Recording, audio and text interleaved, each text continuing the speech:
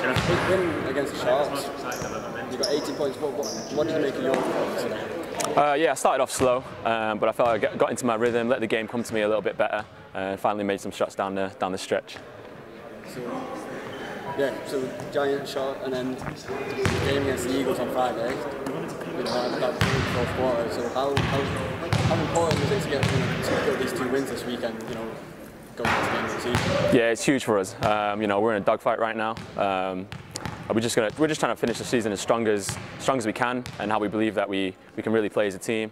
Coach Lloyd's made a really big difference in that, and I think everyone's bought into his system. As long as we can stay disciplined, I think we can finish out strong. Next week, two road games.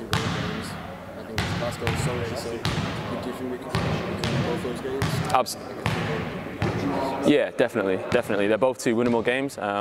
It's going to be tough. There's going to be a lot of travel in our legs, but we're going to do our best to stay focused, recover as well as we can, and hopefully we can give another 2 great performances just like this weekend.